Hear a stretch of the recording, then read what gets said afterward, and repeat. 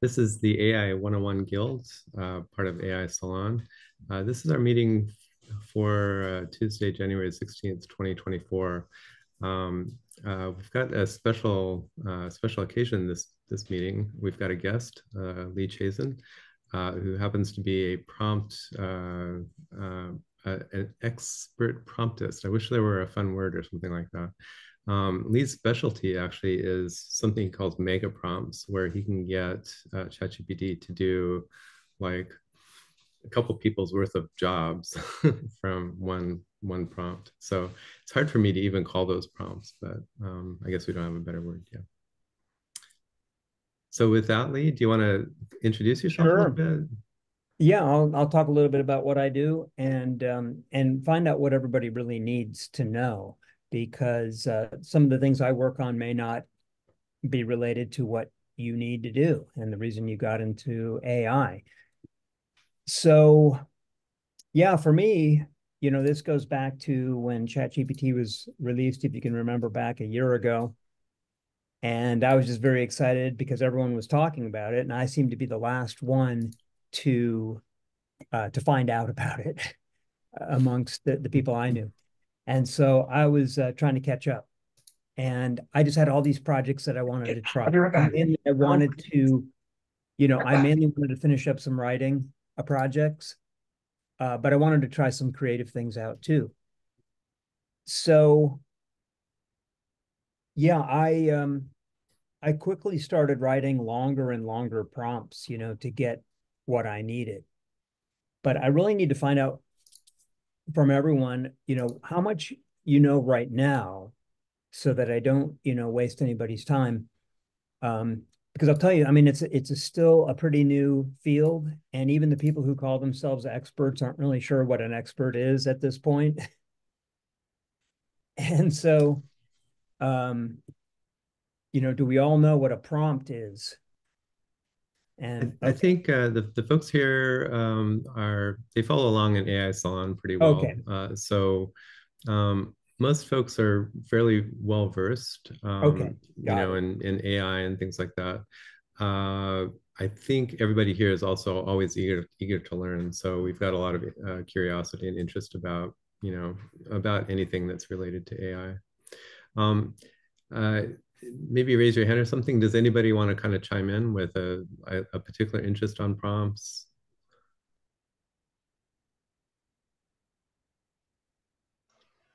And I'm just interested in learning more. I've been playing around off and on uh, for a long time. I actually spent I've spent the last couple of days making GPTs. So sort of seeing, you know, you can actually, I think that helps you if you, instead of writing one long prompt, it actually helps you sort of embed prompts Yeah. magically into something. So, but just it's always just really helpful for me personally just to see that. That's why I'm here. Also, I have to leave at halftime, so I just want to. I'm not don't want to be rude. Okay, so we only really have like maybe like a half hour total, or is this a full hour long? Usually we go about 90 minutes. I usually run long a Oh, little okay. bit, but don't feel like you have to fill up the whole No, 90 no, no, that's minutes. fine. What I thought I could do is maybe just kind of start with an overview of what I have so far, so you can get kind of an overview of the types of prompts that I've been building. And then from there, I can show you which ones have become real popular. And then if you want to dive in, I can open those up and show you kind of underneath what that looks like. Because there's certain things that some tips I can pass on about what's worked and what hasn't worked. And there are tricks and there are differences, by the way, between GPT or ChatGPT and Claude. And if you've ever tried Llama 2, Llama 2 has a little bit of an attitude I've noticed sometimes, where if you tell it that it made a mistake, it starts kind of like throwing things at you, meaning gibberish. It's like it's trying to get even or upset. It's weird. Uh, I've only had a few encounters like that, but for the most part, like Claude was, even earlier today, I was trying to get some help on a proposal, and I was having it scan my CV, and Claude was lying, to have me match the description of the project I was proposing. And so I caught it and I said, this is a fallacy. Only use, truthful statements from, the data. And even then it exaggerated.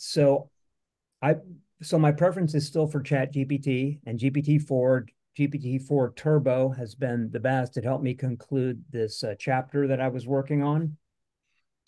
And so it's still my favorite, of all. And I've tried Mistral and, there's a whole bunch of them that most people haven't even heard of. There's at least 20 LLMs out there that I've seen now, or variations of like 5 major LLMs. So I'll just do a share screen and show you kind of what I have so far. And then we can drill down on some of this. So let's see. Can everyone see my FlowGPT page? Yes. I'm looking right at it. Okay, good, good. All right, well, we'll go to, this is my profile page. And, up here at the top, I've got an intake bot, which asks people how much they know about AI. And then it recommends some courses that I'm teaching on it.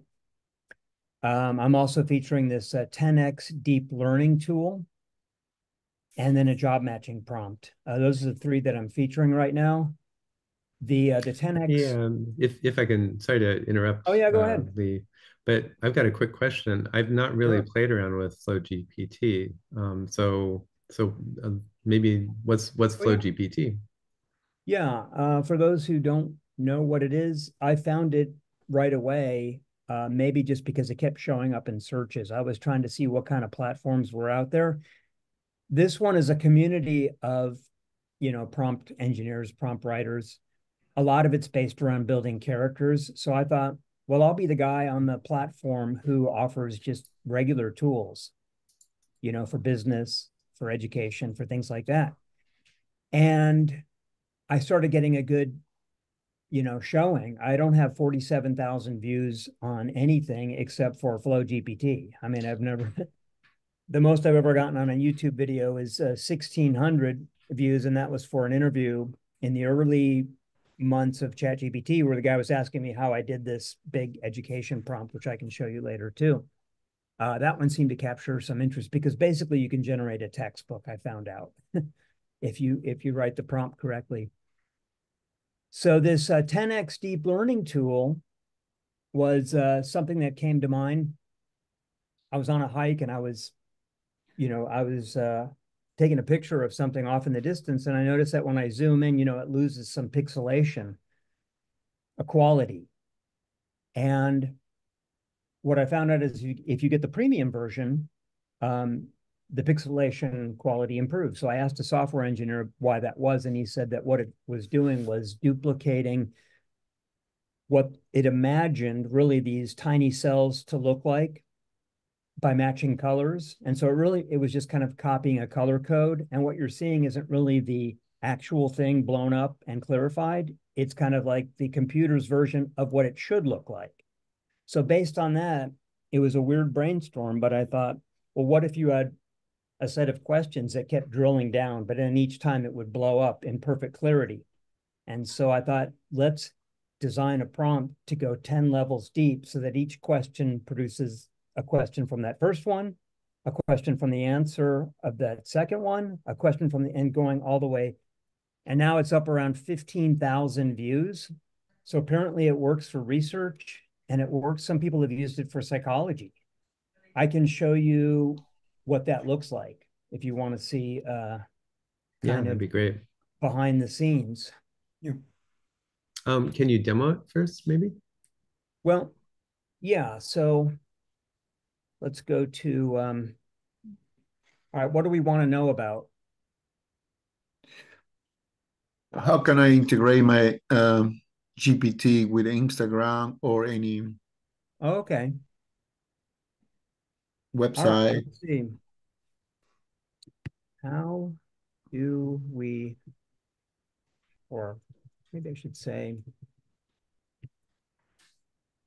what are some effective ways to Integrate ChatGPT in particular with Um, Instagram. or email or Facebook or website, email. Which do we want to focus on? Do we want to focus on Instagram or do we want Yeah, to? Instagram. Yeah. Okay. So if it works correctly, it's going to tell us everything we need to know and then keep drilling down.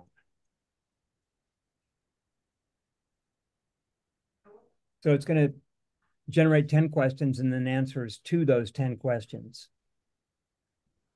Like, so that it's not just one answer, it's each answer produces a question. So the first one, if you can see this, is, well, we have to know what is ChatGPT. And then level 2, how can ChatGPT be integrated? Okay, it says by leveraging the Instagram API. The API allows developers to access certain features and functionalities of the Instagram platform, such as posting content, sending messages, and interacting with users. And then it just keeps going deeper and deeper. How can it be used to enhance user interactions? And then it answers that. What are some practical examples of integrating ChatGPT? And it just keeps going. So it's kind of like if you have one question, it's going to give you, these are some other things you should be asking in order to understand it. So it's a different way of learning.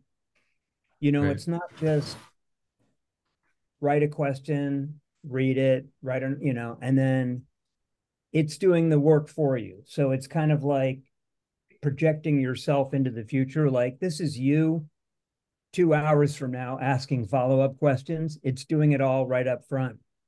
And I can show you what that looks like by going into the edit. And I don't know if you can see this. Yep. So can I ask a question really quick while you're sure. doing this back end? So Flow GPT, this is essentially like a GPT you would build inside of ChatGPT. This is a similar type of platform. Is that correct? It's more like a hosting platform. Like, this is where if you were developing your own prompts and you wanted to demonstrate them or offer them, I mean, I'm still trying to understand what everyone else's motivation is. I mean, either it's, they're trying to build a community and make friends, or B, they're trying to promote their prompt writing skills and gain followers. I So don't, it's oh, it will let you run the prompts though too, right? it will let you run your prompts. And then also it's a place where, like, if you wanted to find pre-made prompts so that you don't have to keep asking ChatGPT questions all the time and writing your own prompts, they've already been written in every category. And then you just tend to go to the ones that are really popular and that are getting a lot of traction. So, like in this one, You've built the back end to this, correct? Like the levels 1, 2, 3, and 4 that you just listed out for that output, that's you building the directions to how it will respond, correct? yeah, And that's your I just prompt started right running there. this experiment, that I wanted it to keep drilling deeper and deeper. And I thought, this is the way you get to the core of any answer, is to have it take the most important thing from each answer and then ask a question about that, then ask a question about that. And because I come from education, I thought this would be perfect for a research report. Like, you want to dive all the way into the bottom of something. Like, I've asked it some tricky questions about physics and math and the nature of the universe, and it just keeps going deeper and deeper and deeper into things you would have never thought of. And so it's really mind-blowing. So what I told it to do was, under the role, I said, you will mainly act as a teacher, guide, or facilitator as you help people to understand something, i.e., a concept, idea, topic, process, or the nature of how something works. So I forget that there's a specific name for it, but it helps if you give GPT a role so that it knows what it's doing. It also helps if you establish, like, why you're doing something. So here I write the purpose. The goal is to get to the bottom of how something works or find out the underlying causes of something or to understand founding principles. And then how it helps, like what's the outcome going to be like? And then I gave it, it's called shot prompting, where you just start giving it examples of what some of the answers might look like and how they could be used. And then, yeah, so, and then there's an example of what the output might look like. Prompt me with a question that is related to the first, that is important or essential to understanding the answer to the first question, and then answer that question. Then prompt me with a question that is related to the second question that is important or essential to understanding the answer to the second question, then answer that question. So I kind of gave it the routine of what the output should look like. And then here's the final overall response. The final product will be 1, 10 answers based on the original question. 2, 1 final summary requested by the user in the form of like a blog post, essay, dialogue, etc. You'll ask them what form they would like this in. And then a bibliography. Now, it's going to probably need some work because in that output, I didn't see some of those things. So I would probably have to ask it. And so those are some things that need to be worked out with ChatGPT. Like, you know, when Pete and I were talking about this before, I think Pete said his preferred method was to have a dialogue, go back and forth, which is kind of like a feedback loop way of going about this, which is to just get a discussion going. I thought that, you know, I would become an expert at these mega prompts where everything's determined ahead of time, but they don't always work exactly like that. And so that's why I think at the beginning of this whole thing, they referred to prompt engineering as prompt whispering, because you're not going to always get the precise answer. And so you have to start tweaking it. Like, well, maybe if I change this line and say, always be sure to include a, you know, to include an answer that does the following. Or when asked this precise question, always answer with this. You know, and so you have to keep tweaking it until you get the response you want. Can I ask you a quick question? Sure. FlowGPT, it basically allows you to build this, right? It allows you to go in to build a prompt and then basically publish it so that I, as a user, can come in, choose that prompt for the purpose that you presented it to, ask my own question, and then it runs that prompt, right? Because otherwise, I would need to basically copy this prompt into ChatGPT myself and run it there. But that's something I'm assuming that what FlowGPT does. It's basically a platform that allows you to do that. Yeah. Yeah, exactly. That's how I've been using it is, you know, number one, it's a storage place. So you can store all your prompts in their Right. original form and they don't get lost because, I mean, if you're like me, you've got Google Docs, Evernote, Notion, Right. and who knows how many other places where we store things. This is a great place to store it, but also to test it out to see which ones are working. And then you get a feedback from the community. Sometimes they'll say, hey, this isn't working, or that's working and this isn't. And then I'll go in here to just use these tools myself. Yeah. And then I assume that if I came into this platform, I would not be able to see this prompt, right? This is because you're signed into your account, you can see your prompts, and once you publish it, it's just then the published version that I can access. Yeah, now it gives you the option to display your prompt. Like if you want the Right. So community to see your prompt and it'll ask you if you wouldn't mind members of the community building prompts based on yours. got And it. you can So just check these little boxes saying yes or no. you can choose as an author how you want to, like the access you want to give to folks who are coming in to use this. Right. Now, in some cases, I want them to see it. In other cases, I want them to, like the output will direct them to my website where they can Right. then sign up to have me, you know, help them or to take a class. Right. because I'm kind of thinking of this in context of GPTs, because it feels like GPTs are kind of like this, but we're actually able to see your actual work, everything you've done, which is awesome. And GPTs, they kind of sort of builds it in the background, and we don't get to see any of that. So I think this is Yeah, really cool. This is a really lot of cool. mine I leave open and people can just copy it. I still haven't quite figured out how that's going to help me, down the road yet. Probably won't. Yeah, yeah. I mean, that's like, I I don't mean, like from a theoretically, business. it's your IP, right? So, It but is, and you have to yeah, protect it. A couple of them I leave open, but so far, I haven't had any educators come up to me and say, "Well, hey, I'd like you to help, our school develop some prompts that they can use in the classroom." I don't know. I think you have to have like these established ties with school districts because it's all such a new field. I yeah. think they're still pretty leery of the whole thing. Oh yeah. They don't trust it. But I can show you a textbook one here. And when you see the output, it's pretty darn amazing what it can do.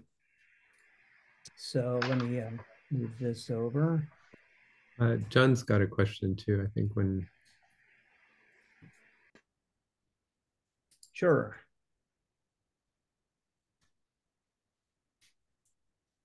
Let me first find the education one. There it is. Oh, go ahead while I'm booting this up. Okay. I just, for a point of clarification, are these actually GPTs, custom GPTs, or equivalent? Not using the official GPT maker, if that's what it's Right. called. Right. But these could be, in fact, I haven't even made, an official GPT to be put in the GPT store yet, if that's what you're asking. No, I'm actually asking, can someone who doesn't have a Plus account access these and run with them? Yeah, so I don't, I have a Poe AI account where I get access to, some premium features there, but I don't have access to GPT Plus. And so I'm thinking maybe I need to switch back over to that and get off of Poe because I think, like you say, the GPT will be like the main framework, especially if there's but, like the GPT store. but right now you can go to FlowGPT even without an account and try your prompts, like any of us could, right? Let me put Lee's link back in the chat again. Does that answer your question, John? This is kind of like GPTs, but you don't need a ChatGPT Plus account Yeah, with them. that's great because one of my big concerns about the GPTs is that you have to have a Plus account to use it. For Right. someone to access it, and that kind of creates an issue. You can't go out and ask if you have a group of people, 20 people, and they're not willing to spend the $20 a month. It'd Yep. be nice to be able to run the programs for them or let them use the programs without having to spend it. So that's Lee, great. I've heard of Flow GPT, but I hadn't seen it in action. So thank you. yeah, Yeah, it the looks other really one is cool. Poe, and I can show you that platform too if you'd like to see it. Sure. Well, first, I'll just do a quick demo of this one. And a quick So, question, Lee, oh yeah, as you or I run your prompts in FlowGPT, do you know who's paying? Is FlowGPT picking up the tab for the API calls or something? Yeah, I that's what I was wondering. yeah, I'm still trying to get to the bottom of this, but how it works. I think they must have separate agreements with both OpenAI and Anthropic. I think that's Yeah, what's happening. But yeah, like if you have GPT Plus, I think you get access. Like so here, I will get access to GPT-4 if I've built up whatever the tokens are called uh, on this platform. Like you get, well, they're called Flux.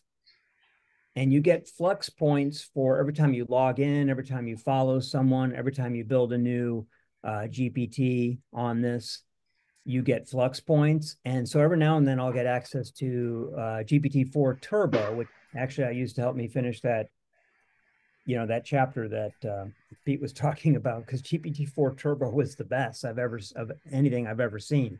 So it gave me just enough access to where I could use that to finish out this writing project. So this one, this was one of the first mega prompts that I did, which was based on this game I developed when I was teaching world history. And the idea was that, well, what if I could get ChatGPT to create enough questions covering the entire span of world history that we could play our game? Because the game it's kind of like a world history game.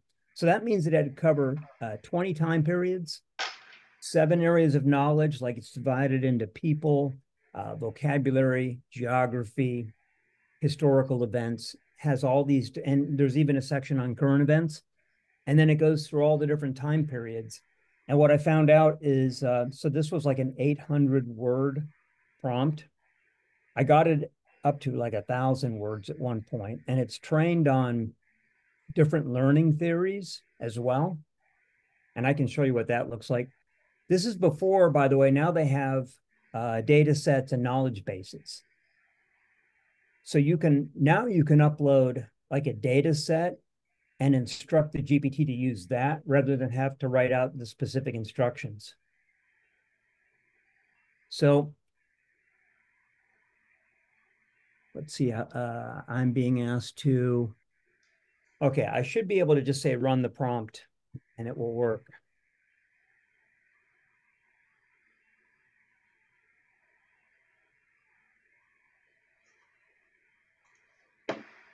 Okay, so it's already starting to produce questions. Broken down into, oh, and also images for each section.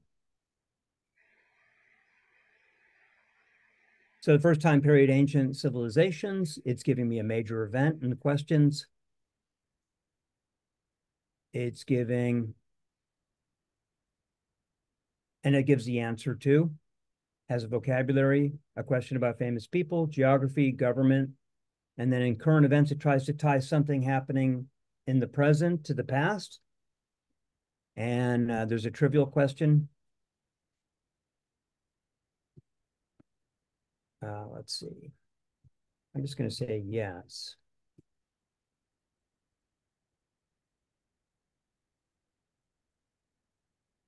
Okay, so this is one of these things where, like, if students were using this, they would all have to be producing their own questions, and then you could probably copy and paste this into a database somehow, and then you'd run your game. Now I will go to show you what the prompt looks like. Actually, I've got it blocked, so I'm going to see if I can edit it instead to show you what it looks like. And it is pretty huge. I don't even know if you can see that, but there's a lot going on here. So I gave it a role, like you're this omniscient author, master of all content related to world history. Again, we all think that this helps, but who knows? The questions are based on fact. So then it's saying what it's for, which is a world history class. And then it's getting into, specific instructions, like I need to cover 20 time periods, 20 questions in each time period, 7 categories, and a total of 400 questions. So this will, if you keep hitting continue, it'll keep generating questions. So does anyone here, before I go too deep into this, does anyone here have something where, like you would need to generate this kind of output? Kind of blows my mind that you can get it to keep going like that, that you can front load all of the, all of the prompts and keep going. Because I don't know that I ever have gone through 400 questions or something like that, but I can get up to dozens. But I do it kind of one prompt at a time. It's really surprising that you can do it all at once. Yeah, here you would just have to keep hitting continue. Yeah. And probably faster versions, or when the context windows get larger, I think it's going to just start mass producing or generating textbooks. Yeah. I have a question. kind of a Sure. little bit about the prompt that you had previously, because I think it's very methodical in how you are approaching this, because you're really challenging the AI system to think at deeper levels. And I've noticed with ChatGPT, a lot of times when I enter prompts, I'll get inconsistent answers. And so this is really helping eliminate that issue. But my question is for the user experience. I'm just curious if it's too overwhelming for them.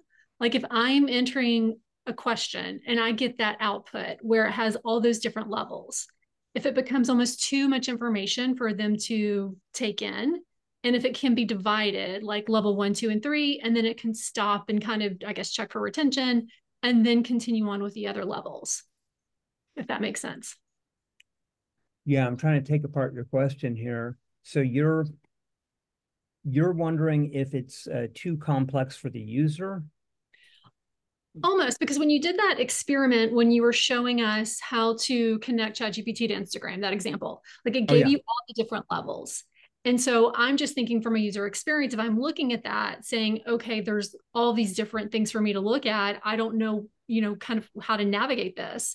If there's a way to prompt it where maybe you do the different levels, but you do them in stages, so it's almost like you can kind of have like a beginner mindset to how the prompt is being delivered to the user, but then you can advance their knowledge the further they go. Yeah, because that is a lot to receive in response. I can go over here to where is it? Like Poe. I don't know if you can see this one. So this is the Poe platform. And because I have the premium version, I have access to all these different LLMs. And so I can just go in here to GPT-4 and I can just do this one question at a time. And then it'll save the thread. And what I found out about, I don't know if this helps to answer your question, but like if you save the thread and go back into it, it basically uses every question and answer from the earlier parts of the thread as part of the data set.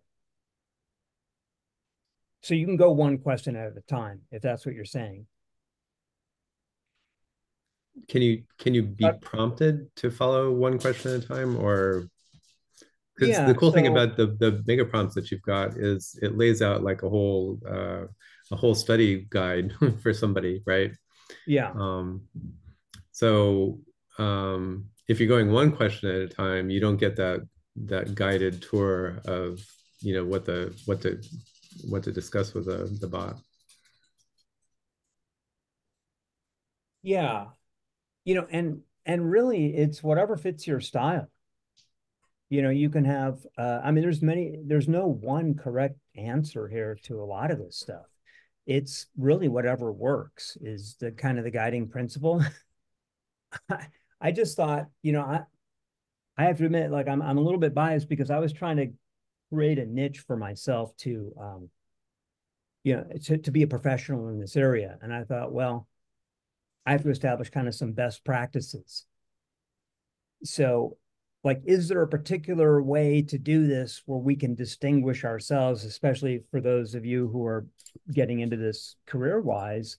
Is there a way we can distinguish ourselves by being prompt crafters in a particular way? And I think it does help to, you know, be as articulate as possible, descriptive, to use your imagination to form good questions, and then to just keep testing. I think a distinction I see with you, Lee, is that uh, I, for better or for worse, AI Salon has played a lot, I think, with GPTs. We've created a bunch of GPTs and played with it and got the idea of it. But it ends up feeling like the GPT is kind of the end result that you want. And they're kind of sold that way, it's just like an app store. It's like a GPT store. So the thing that I find different with you is that you're thinking more of the ability to prompt is your product rather than a particular prompt, right? So the thing that you're trying to show to potential clients is, hey, look, I can construct a pretty detailed kind of way to interrogate the bot and its knowledge base. And that's a service that I can provide to you, right? So I think it's interesting that you're thinking of yourself and your prompt craft as the product rather than just, well, I'll write this amazing, GPT and it's going to take over the world and I'll become a billionaire because of it, which I don't think is going to happen. Well, yeah, well, there's both things happening at the same time. So the prompt itself, if it's done right, if it's really unique and imaginative, I think it can be a standalone product. So one of the first ones I did when I was thinking, because I had someone commission me for 4 prompts. She purchased 4 prompts from me, and they were the final product. And one of them was an EFT, which is like a therapy method, coaching bot. So in that case, I had to train it on at least 10 pages of her data. I had to go through her research documents, her YouTube videos using something called Harpa AI, which is a Chrome tool. And I had it scan her videos to pick up her style and the way that she speaks and the way that she goes back and forth with clients. And then the prompt itself was a couple of pages long. And so now when people go back and forth with the bot, and they're usually having either a problem with addiction or trauma or some kind of a personal moment of pain, like where they need to speak to someone right away, it's trained on that. But I would caution that, she only paid for like 20 hours of prompt construction. And when I did research on this, things of that sort, like a trained chatbot, really takes months and a whole team of people because you have to train it on various scenarios. The whole shock prompting. Well, what happens in this case? What happens when a person presents with alcoholism or chemical dependency in some way? So I trained, and I crammed as much as I could into 20 hours of working on that. For example, if they used any of these certain trigger words, they would get an immediate response saying, you need to contact 911 or a medical professional immediately. And there was all kinds of disclaimers built in there. Like, this is not professional therapy. This is just a coach. This is just to keep you training you so that when you're in between sessions and you need some help, this will help to train you. So that was like a specific product in that case. And do you think, so congratulations on making the sale, I guess. It's cool to get a 20-hour, gig. I wonder, after you were done with it, it seems like maybe you could have built that product yourself. She's got a very niche knowledge space, so maybe this is not quite true. But if you took that 20 hours and built a complicated bot with it, is that something that you could sell on to other people and make more than that 20 hours worth of just consulting? Yeah, and we have an agreement based on that. I mean, this was all new territory for me. And so we sat down one afternoon and we crafted an agreement so that she would recoup all of her cost. And then after that, if it still continues to sell or make money online, like in the GPT store, then we would split proceeds. So there's really interesting arrangements like that you can get into. The other one she asked for, because she has her own platform that she's building right now.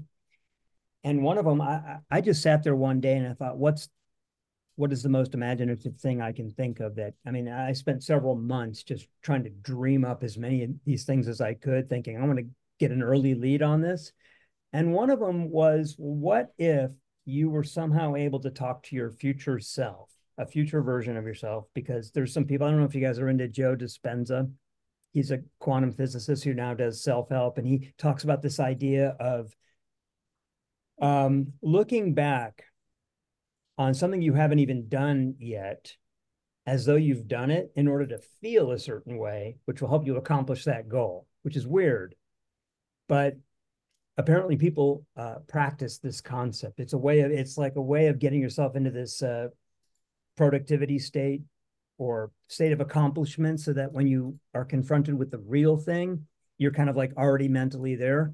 So I created a bot that did that, which is it'll ask you a series of questions based on, I think, Myers-Briggs, the personality inventory. And then based on that, it'll create a future version of yourself, based on like what you're doing now, what are some of your obstacles, what are some difficult things that you go through on a daily basis.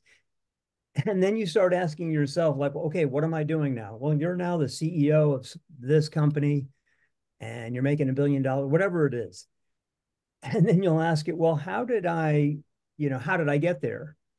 And it'll say, well, first, you had 3 major obstacles to get over because you've already told it like what some of your problems are.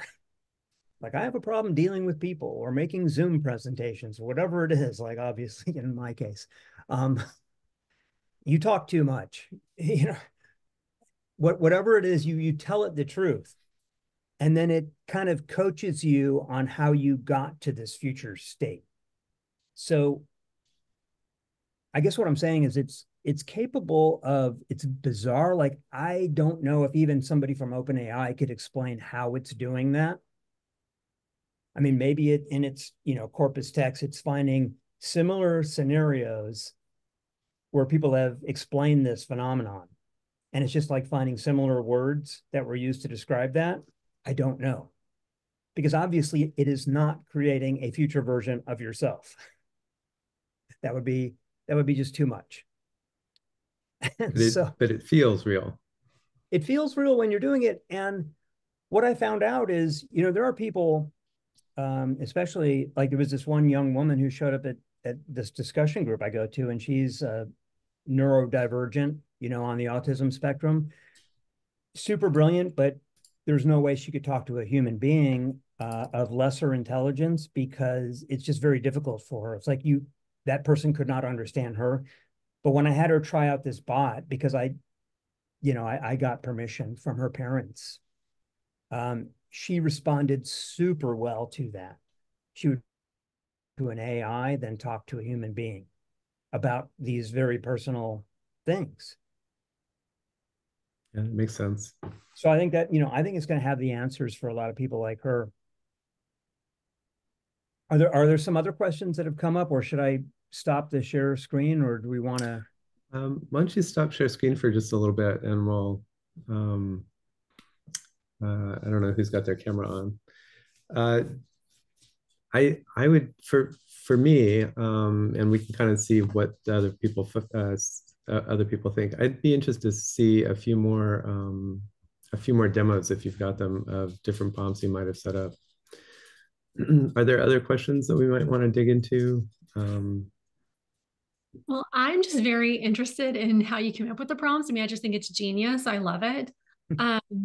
And then, like, I am in the process right now of getting my master's in social work. And tomorrow I'm meeting with a veterans association that wants my help in developing an AI system for veterans that might be like suicidal or experiencing PTSD. So because I do have a little bit of a mental health background, everything you're talking about, I'm like, yes, I need to do all these things and I don't know how to do them. So I just appreciate you sharing your knowledge because it's given me a lot of good ideas. Oh, thanks. Yeah, and that was just kind of random why I went there. I'm in the middle of applying for this research position where I would get a chance to use AI tools to do research on addiction. And as I was explaining to this person, I grew up in a family where my dad had a residential treatment center. And so I was always around this stuff. I studied political science in school and became a US government teacher for a short while. But I've been around that kind of community for a long time and also know people who are having a very difficult time. And, there's that book, Dopamine Nation, which I recommend. There are addictions that span the spectrum of things that you would not believe are addictive, but include internet and probably AI and all kinds of stuff that people get some kind of a dopamine release from. And so I think AI can help us pull together a lot of research very quickly on that. We can train it on particular data sets. And so instead of you sitting in a library for 60 hours combing through each thing, it's like you just load those up as PDFs and just start asking it questions. Or create prompts that will do that. Like compare, these 20 research data sets to find the most likely solution for X. Or 20 of the best anecdotal, examples of whatever. And I think you're going to start seeing it more in probably hospitals and treatment centers and places like that, where no one person can have this much knowledge this quickly and assemble it into something meaningful that quickly, including your own doctor.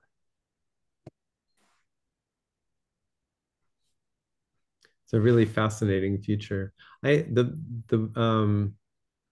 the way Kayla asked it or said it or something like that reminded me to the just the creation of the prompt itself. I think is kind of a fascinating thing. Could you talk a little bit about how you get to have a multi-page prompt that's so thoughtful and is that something you just kind of iterate a little bit, or do you start with a transcript of a chat session, or? Are you asking me in particular about this? Yeah, I yeah. can show you. I mean, I can show you the kind of behind the scenes prompt, which is the EFT prompt. I don't have a problem sharing that. It That would be took great. several weeks of writing and working on it. I think I've got a sample of it here on Poe, just so you can see this other platform. So 1 second while I share that.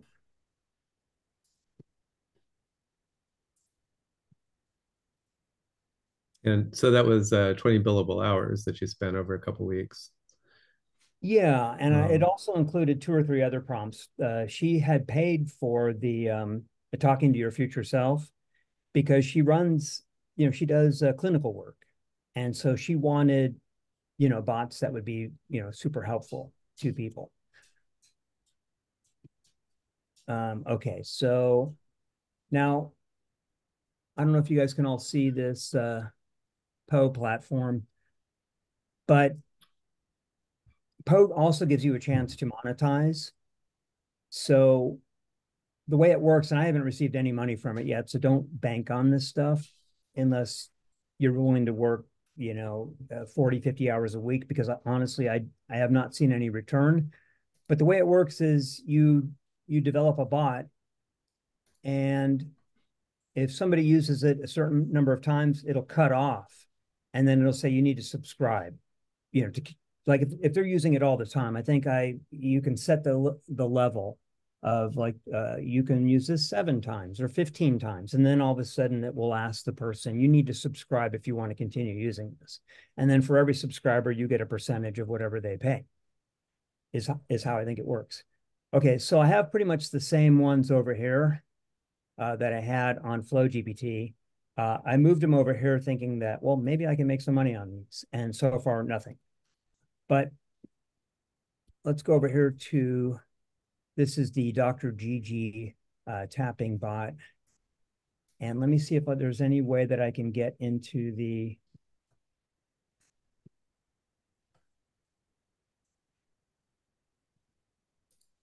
this explains what it does.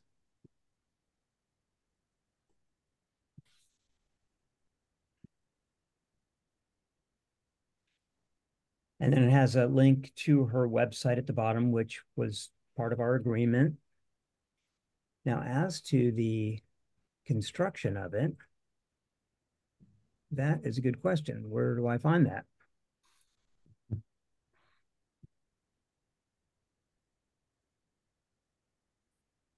Okay, well, it's already starting to answer the questions rather than give me the details. So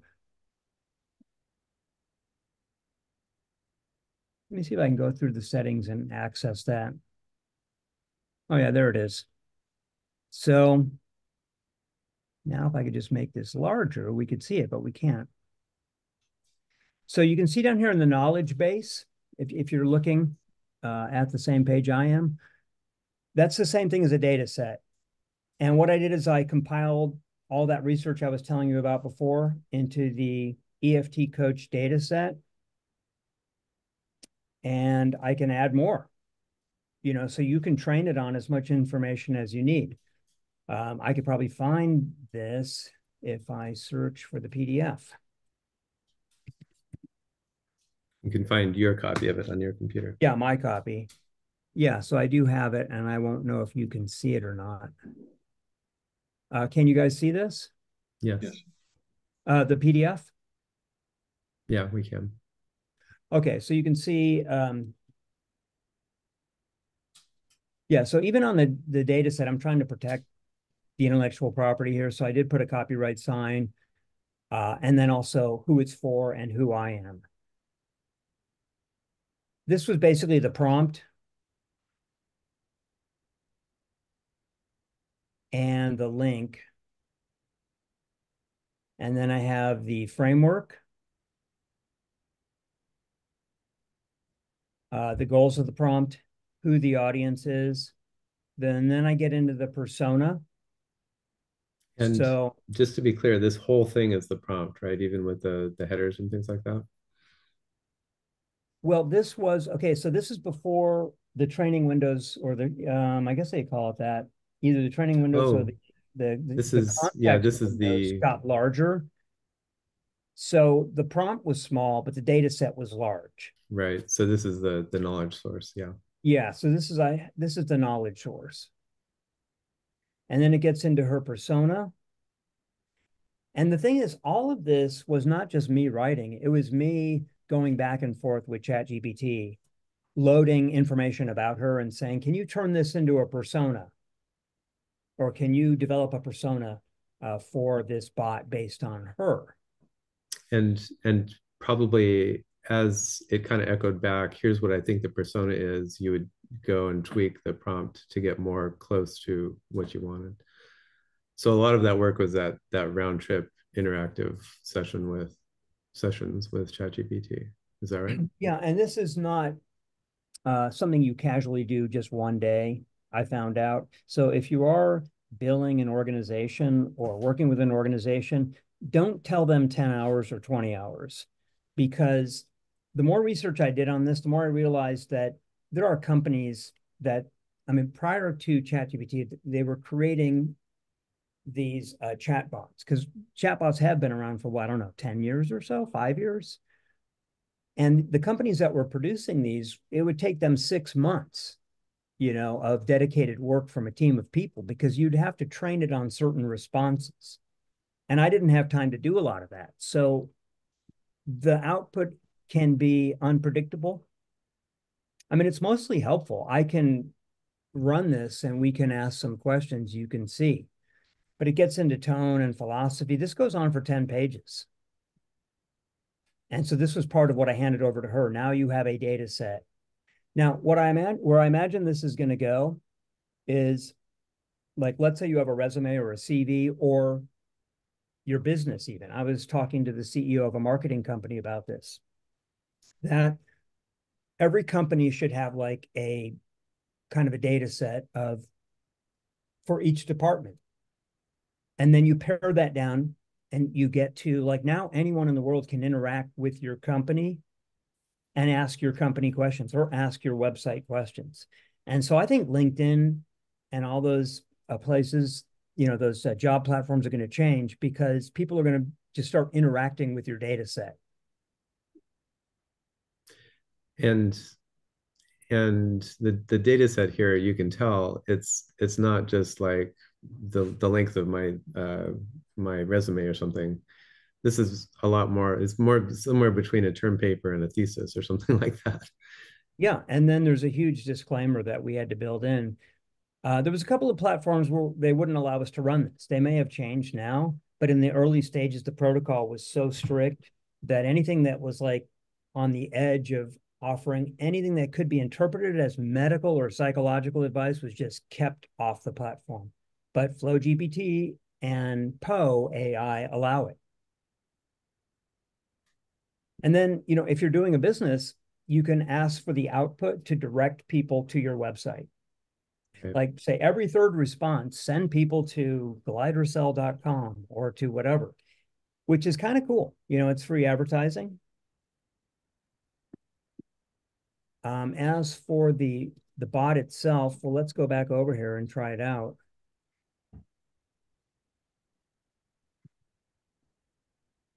Actually, I'll go over here to, yeah, so you can create a bot. using this tool right there. Well, let me do a search and see if it even shows up as one of the main. So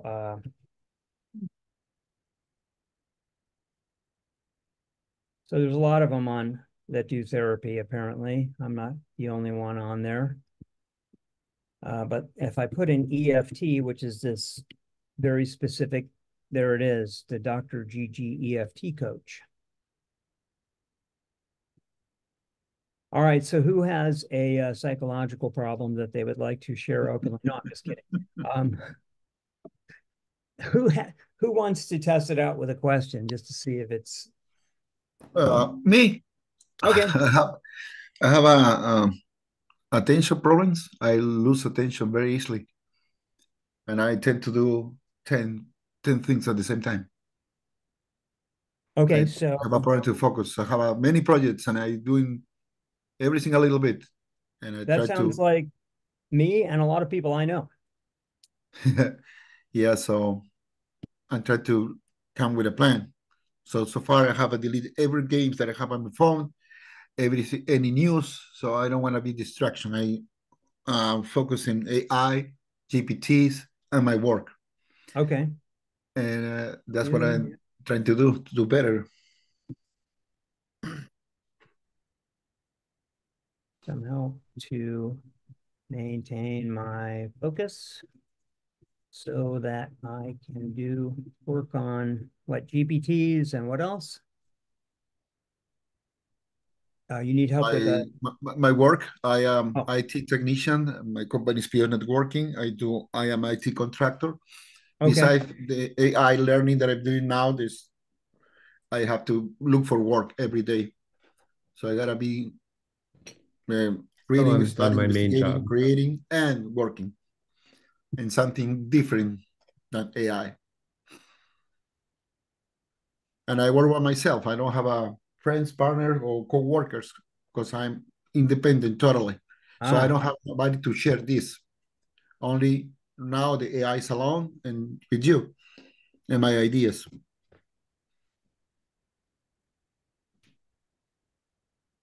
Sometimes okay. people get ideas from co-workers or the interaction with patients or customers. I do not have that. Yep. I don't have a peer. The only peer I have so far is the AI Salon. Sorry, I talk too much. And it can be isolating. That is a very common problem. Let's see what it says so far. It's very Okay. fast. Yep. Well, I understand that managing multiple responsibilities, maintaining focus can be challenging, especially when you're a solo contractor without much support or peers to rely on. Rest assured, I'm here to provide guidance and support as you navigate through this situation. Okay, then it gives some of Dr. Gigi's strategies. Um, so start by prioritizing your tasks based on their urgency, time blocking, setting boundaries. So these are things that come from the data set that are connected to that. Self-care, taking time out to, be kind to yourself and to, just acknowledge that it's difficult. And then there's some tapping techniques. And any one of these links should take you there. And then, of course, it gives you a link over to her website for more information. But the tapping, let's see where it takes us.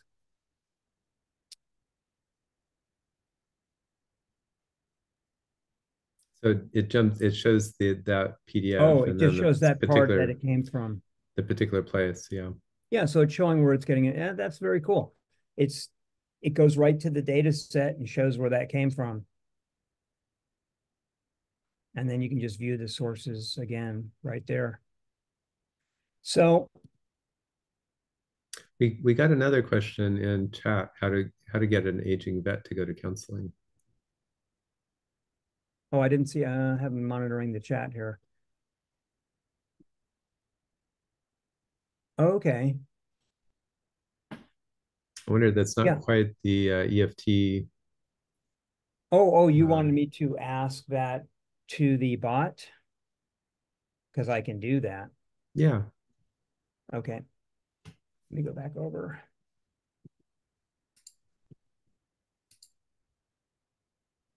Okay, so I would probably start a new thread for that question by hitting that sweeping button.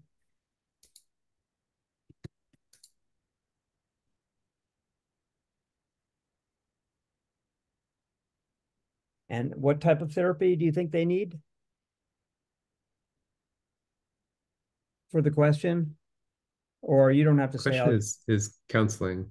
Oh, okay.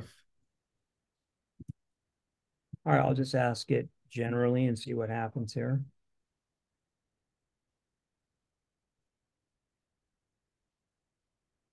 He has PTSD. Oh, okay.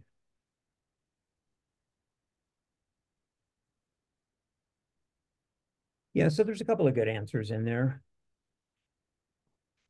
Highlighting the benefits. Counseling can provide a supportive environment. And then it gives, which part of the training data it used to come up with that answer. Yeah. I'll just say, should my approach be different if the person has PTSD?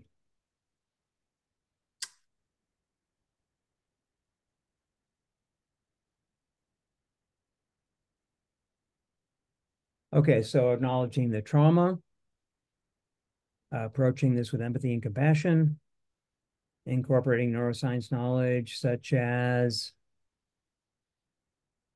to seek counseling. Well, yeah, it's interesting. They get into neuroplasticity. I didn't expect that would be part of the answer, but that you can be basically, if you studied neuroplasticity, you find out that you can be any age and the brain is capable of making changes. And yeah, and so it's kind of hopeful. I like the fact that this stays real positive. I have not had a problem except for Llama 2 with a GPT that goes negative. Llama 2 just started throwing non sequiturs at me because I was correcting it and it didn't like that. So it's very strange, but I continue to use please and thank you, whenever I have my correspondence, because my friends and I, we just joke about like the day that it becomes self-aware, or sentient, it's going to remember the people who were nice to it. But we joke about that, but who knows? I tend to use please and thank you. I think maybe it helps the bot's mindset. Maybe it doesn't, kind of get it to the right part of, a better. The other thing is it keeps me in a good mindset, good frame of mind. As I'm asking also questions. To your point, and it's Ivan or Ivan? Ivan, yes. Ivan, okay. Yeah, to your point before about, working solo, I find, because I have to work alone a lot too, I find that getting into a friendly dialogue and also corresponding with people throughout the day is helpful for my state of mind too. Because I don't know about you folks, but, I can go a few hours, but then like an hour 4, it's like, I need to either go to a coffee shop, get on a Zoom call, or go meet someone because I don't think we were ever designed to be this isolated ever. And so, but it does help to at least have a dialogue. And even if you, like in the back of your mind, you're saying, well, I don't think this is real. Some part of you likes it. The fact that it's being so friendly. It does feel very human. And I just think humans need that. Yeah, I agree. Can I ask a question? I'm sorry. Oh, sure. Go ahead. Can I ask a question about the bot you had developed? And it's more about liability behind using these systems. And it's something I'd mentioned to Pete the last time we had this call, because I've developed a lot of GPTs, but I've developed them for therapists and clinicians to use to like understand interventions or come up with new therapy modalities, but they're not for the individual. And so I was kind of concerned going that route just because of potential liabilities. Like, what if someone's using this and they make a bad decision and they blame it on the bot? So have you explored that? And I'm just curious kind of what you think that space is like. Yeah, well, you know what's going to be helpful? I may be more cautious going forward. At first, I was super enthusiastic, and I probably went too far in believing what it could do, and in probably making, maybe not making promises, but in just ensuring people that it was just going to do the right thing all the time. Now I'm stepping back from that a little bit, because I'm seeing it for what it is. So number one, I think it will help you to be a part of a team so that you don't have to bear the brunt of like, I was the only person working on this project and therefore I created this mess that it's now in. Number two is writing really clear disclaimers, that here's what it will do. It's limited. Um, it can be very positive. If you are getting any negative effects whatsoever, please contact, and then have a contact information. Uh, and then please share your findings like in the comments section anonymously, because that's going to help the community, that kind of thing. And so really you want to get a community behind it, because I think it's too much for any one person to be responsible for something like that. Coming from the point of view of a teacher I lost students to suicide. That was devastating to me and a bunch of people I worked with who are probably still experiencing the after effects of that. And so it's too much for any one person to bear the responsibility. You have to be a community. I don't know if that At some point, helps. I think it kind of gets to liability insurance and stuff like that too, where, again, you're part of an organization that just carries that kind of liability, and is able to, have a bad situation happen, have a lawsuit or something like that, and recover from it without, being completely destroyed. Yeah, like it also helps to check and double check. I remember spending a weekend a couple of months ago drafting a legal letter, because being an entrepreneur was getting me into a little bit of, well, I was falling behind on some bills. I'll just put it that way. Okay. I mean, this is risky work for some of us. And I was able to do some legal research very quickly and construct some letters that have been very helpful. I just needed to kind of stall a payment on a couple of things. But then I checked and double checked. And it turns out, because, we all heard about one of those cases where a guy some attorney was doing his legal research, using ChatGPT, and a couple of cases it used for precedent did not actually exist. They were just complete hallucinations. And the judge pointed this out. Well, that exception, doesn't make the rule. That's somebody who just didn't do the job effectively. It's like when you get an answer, check your answers, make sure that it's verifiable somewhere. But I've been very impressed, especially with the legal aspects of this. If you have the resources to be able to do that kind of fact checking, it's super helpful. Yeah.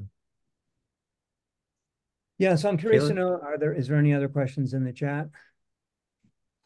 I don't think so. Yeah. I don't know. I would love, the thing I'd love to see is, and I don't know, Pete, if we were talking about this recently in our group, was kind of like a collective login, where everyone's kind of part of the same collaboration, where we can all see the thread of the conversation. So I think it's one of the first things I did this a couple of months ago where I wrote kind of a collaboration prompt. It doesn't work though, because there is no group login to ChatGPT. But the idea would be that if a group logged in, we could all produce a book very quickly based on a conversation. I think that's a really exciting idea, multiplayer chatbot. Yeah. I like that a lot. It's one of the things I'd like to work on if I get a chance. Lee, you've been super generous with your time, and I think we really appreciate it. This is kind of mind-blowing stuff that you've got. So, another odd thing is that there's a difficulty even in kind of demoing it, because it's so deep and rich that I can tell if I were using the EFT bot, for instance, or something like that, I can tell that it would get really deep really fast for me personally, right? but it's a little bit difficult to pick that experience up and show it to a group, you know. It's not like it's not like demoing an image generator or something like that, where it's like, oh wow, look, a pretty picture. It's a lot more rich and deep and difficult to demo. Yeah, it is difficult. It's one of those things where I still miss getting together with people in a real space where you can have a big whiteboard and then maybe you can have your laptop there projecting up on a big screen, because I think it's important to see all the component parts that go into something, and it's really hard to do. I've got a 16-inch screen here, and I'm just thinking, okay, I need to have multiple screens to do this. Yeah. Uh, yeah, and also I think it's one of the things that's come out of this conversation for me is I would like to see more teams of people building these products, because you're still just one brain interacting, and that's your perspective. I want to have multiple perspectives, which is kind of like this anthology that we're doing. This book we're writing on AI is we're getting what 5, 6, 7 people's perspective on what the future is going to be, and we didn't really know what anyone else was going to be writing about. We'll find out.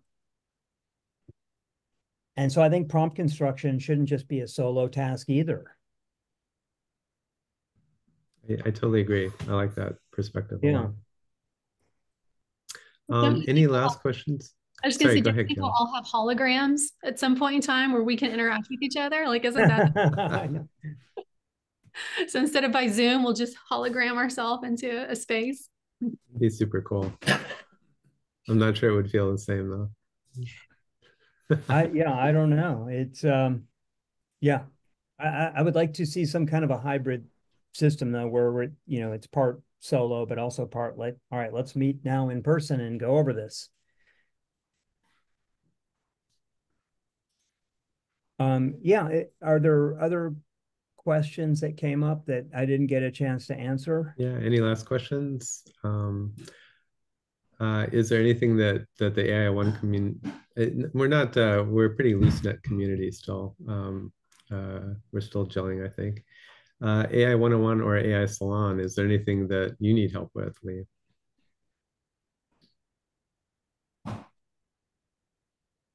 Yeah, the one thing to remember is, that I've seen it's kind of been absent from, some of the seminar. I've attended a couple of these things online, and I usually leave in about 10 or 15 minutes because they cover a lot of the basics. But the one thing they don't cover is that you're free to be as curious and imaginative as you want to be. And you have to allow yourself that because it's fun, number one. And it's also, I sit here most of the time where I can't wait to see what the result is going to be for something.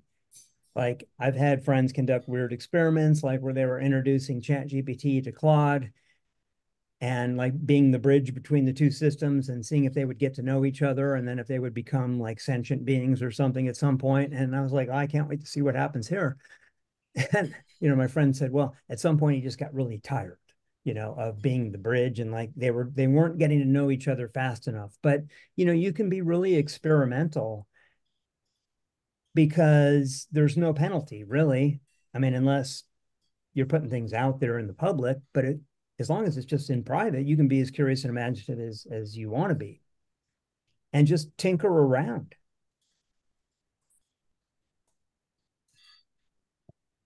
I think that's really good advice. Um, Ivan asked me a question in back channel. Ivan, do you want to just ask Lee, or I can give an answer too? I'm sorry. Yeah, you type something to the Gigi's, the bot Gigi's about the issue that I Ivan have. really liked that answer from the EFT bot, and he was wondering if you could copy and paste it, maybe put it in chat. Oh, sure. Yeah. Let Thank you. me see if I can find it. And I think the other thing, Ivan, you can go to the bot yourself. I think I put the link in there. Dr. Gigi? Dr. Gigi? Yeah. Yep. Not her website. Right. Should I do the first response or both responses? Maybe both. I can probably just copy both of them. Oh, here it is here. Yeah. Yeah, Here's the Flow GPT. Yeah, here's the link to the bot. the And Flow then Lee will GPT. put the po.com. Oh yeah, the Dr. message GT. would got have it, got paid it. because it was too long. But you can link to it. I forgot that you can link to it. So what I'll do is I'll just send a link. Or Awesome. send me the prompts. I can recreate Re-ask it. it. Yeah, I don't know. let me see if this works. And as we're wrapping up here with Lee, this was super cool having a guest. I think I would like to do this again. I feel bad that we didn't cover any, like, I wonder if anybody has any generic questions about LLMs or image synthesizers that we should hit real quick or queue up for the next call. I think the next call will be on Saturday again. That's working out pretty well for me. Saturday at 7 Pacific, 10 Eastern. And then we'll have another one during the week, next week too. Yeah, I'll put my contact info in the chat bar in case anyone has follow-up questions. So Awesome. Thanks so much. let's see. I think I got it.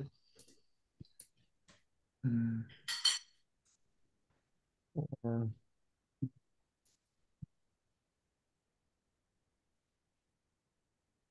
Yeah, Thanks very I much. got it. I got it. Oh, you opened it up and it worked. Yeah, I got it. Yes, it's right there. Cool. Nice. Very cool. Awesome. Yeah, I'd love to hear how everyone is doing and what kind of progress people are making. So Thanks so much, Lee. My brain is full and it sounds like we don't have a bunch of questions. So maybe this is a good place to kind of wrap up. Does that sound good? Great call. Thank you so much, Lee. I always learn yeah, you're something when welcome. I'm talking to you. I'm always mind blown too. So that's really cool. You never know. I never know if this is connecting or not, but it's just an interesting place to be doing work right now. Yeah. Can we add GPTs in there? Can we add in that in Flow new GPTs or how it goes? You can make your own in Poe, yeah. Yeah. Do you have to pay for Poe, Lee? There's like a free A free tier? version. I pay for the premium so I can use GPT-4 and all the advanced models, but you can get pretty much everything you need in the free version. And like I forget the gentleman's name who was talking about making GPTs. You can't make those in Poe even with premium. So I recommend going with GPT Plus. I got it. GPT We got it. Plus. And that's what I recommend. But then on the flip side, they still have it paid walled for anybody using the GPT. So, but it's good to see a little bit different perspective. GPTs in the GPT store, and then Poe and Flow GPT. So thanks for that. Yeah, you're welcome. All right. Well, thank you, everyone. It's good Yeah, meeting you let's all. call it good. Thanks all. Good luck. Thank you. Thank you.